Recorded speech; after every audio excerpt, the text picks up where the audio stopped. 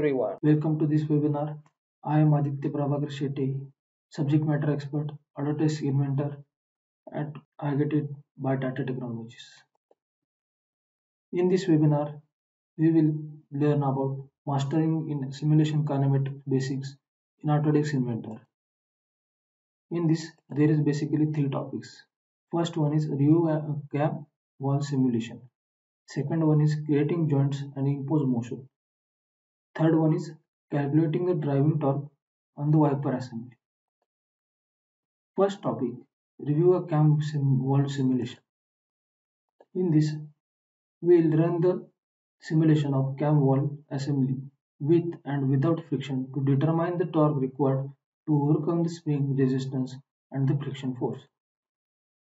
Second topic is creating a joints and impose motion. In this, there are basically 3 points. Create a 2 revolution joints by converting assembly constraints and by using the insert joint tool. Create a 2D contact joint to control the relationship between the 2 revolving sub-assemblies. Impose motion on joints to see the effect in the assembly. Third topic is calculating the driving torque on the wiper assembly. In this, there are 2 points.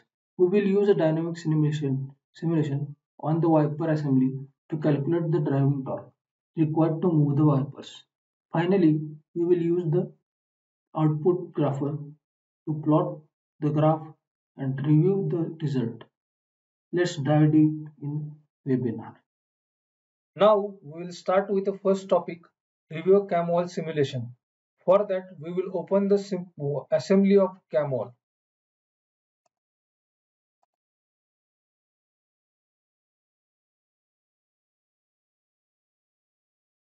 In this topic, we will run the simulation of a CAM wall assembly with and without a friction to determine the torque required to overcome the spring resistance and the friction force. So observe that in assembly browser, support 1 is available, wall 1 is available, and CAM 1 is available. After that, first step is go to the environments tab, go to the dynamic simulation in begin panel. In dynamic simulation, review that spring is a force joint and was inserted using a dynamic simulation. After that, go to the simulation player, run the simulation. Click on construction mode. After that, in contact joint group, right click on a 2D contact, go to the properties, give restitution 0, give friction 0, click OK. After that, go to the simulation player, run the simulation, go to the output grapher. Output grapher give you the graph of a time versus torque. You imposed means torque. It gives you the torque required without a friction. Save this simulation.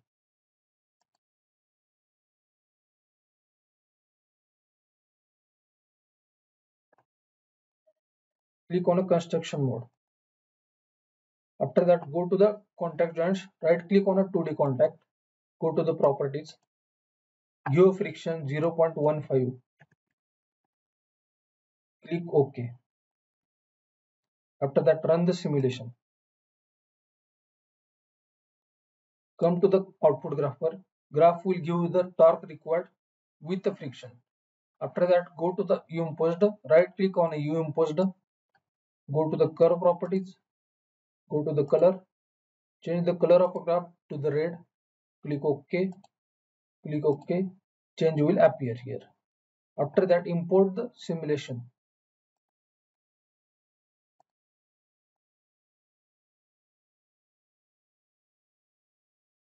After that, lastly here CAM always present, expand it, select U imposed. It will give you the torque required with the friction and without a friction. Blue line you give you the torque required without a friction, and red line you give you the torque required with the friction. This completes our first topic. Now we will go for the second topic, which is creating joints and impose the motion. So for that, we will open the assembly.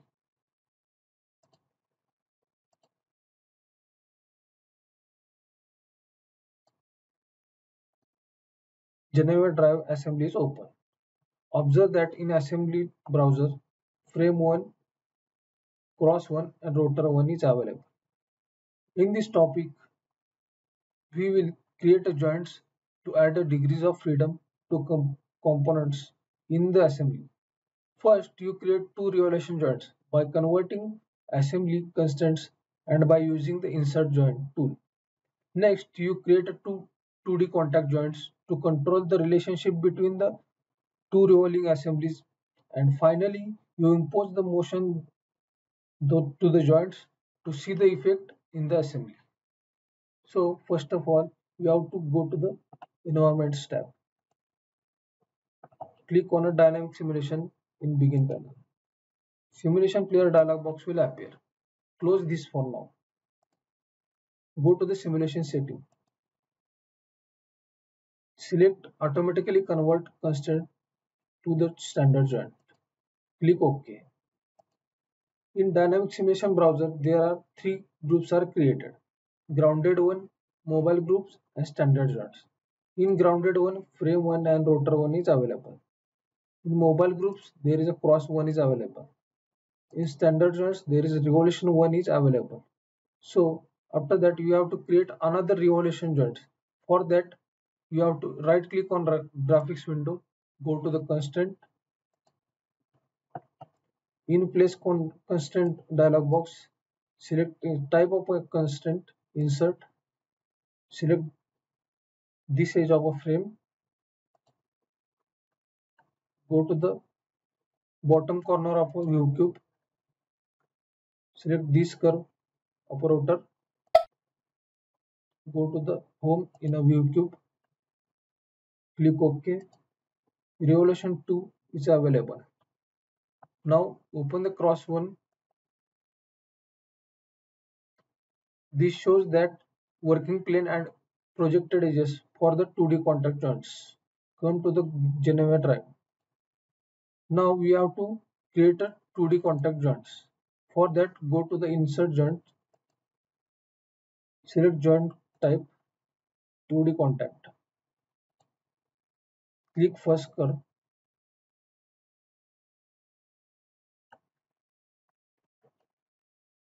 click second curve, click OK. After that, here 2D contact will available. Right click on it, go to the properties, select invert normal, Z axis in invert to the normal, click OK. After that, go to the standard joints, right click on revolution 2, go to the properties, go to the DOF1, in edit initial condition, for position give a degree 60, click OK. Now we will create a second 2D contact joint. Click on insert joints, select joint type 2D contact, select first curve, select second curve, click OK. Here second 2D contact joint will be available. After that, go to the revolution 2, right click on it, go to the properties, go to the edit to impose the motion, enable impose the motion, go to the this arrow, constant value, give velocity 360 degree per second, click OK. After that, you have to add external load, expand external loads, go to the gravity, right click here, define gravity, uncheck the subtrace, go to the vector components, give gravity for y-axis minus 9.810 and give gravity for z-axis is 0, click OK. Now go to the simulation player. In simulation player dialog box, give time value 2 and image value 60. Run the simulation. This completes our second topic. Now we will go for the third topic, which is calculating the driving torque of the wiper assembly. For that, we will open the wiper assembly.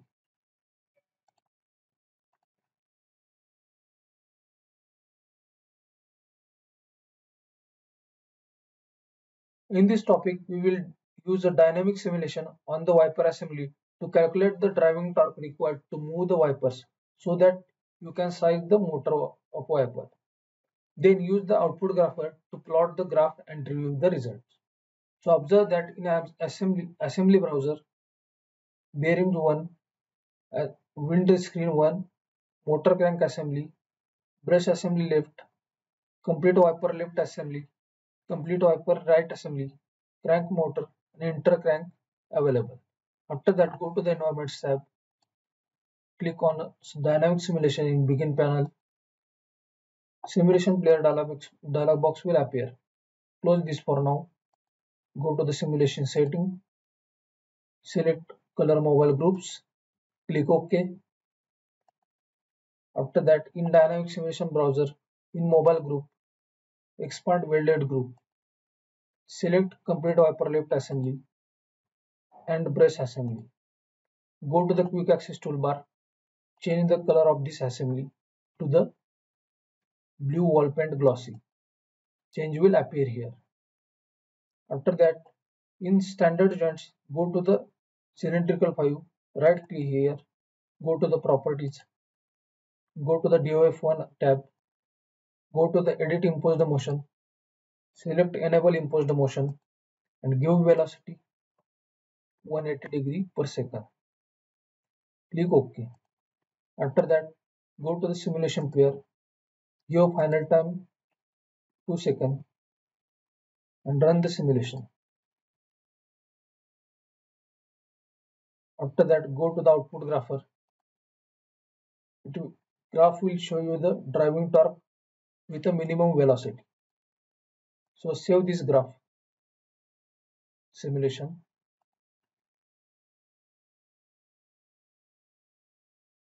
After that,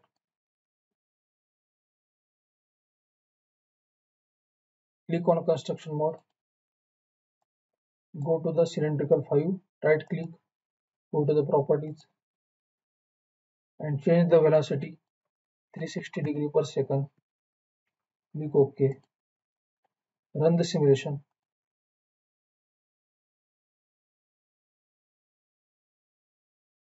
Output graph will show you the torque required with maximum velocity.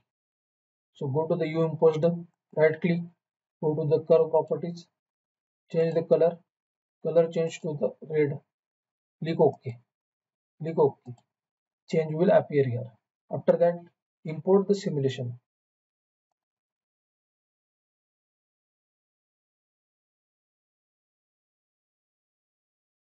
Here, lastly, wiper assembly is present. Expand it. Select on U imposed. Here, graph will show you the driving torque with the minimum velocity and with the maximum velocity. After that, you have to add a trace. Click on Add Trace. Click on a velocity. Select the first point of a wiper. Click Apply. Select opposite point of wiper.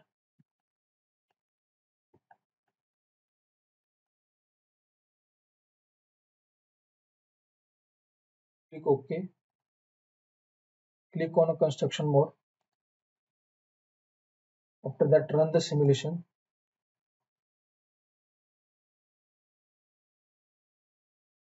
Go to the output grapher. Go to the traces. Go to the trace 1. Expand it. Go to the velocities. Expand it. And click on a V. This graph will show you the driving torque required with the minimum velocity and with the maximum velocity and the velocity trace. This completes our webinar. Thank you. For such a fascinating concept in various software, please visit to our website www.myagatate.com, where you will get the number of courses It includes the Autodesk AutoCAD, Autodesk AutoCAD Electrical, Autodesk AutoCAD Mechanical, like that courses are available. In Dassault System, CATIA, 3D Experience, SolidWorks, in Siemens Digital, NX, Solid Edge, Teamcenter like courses.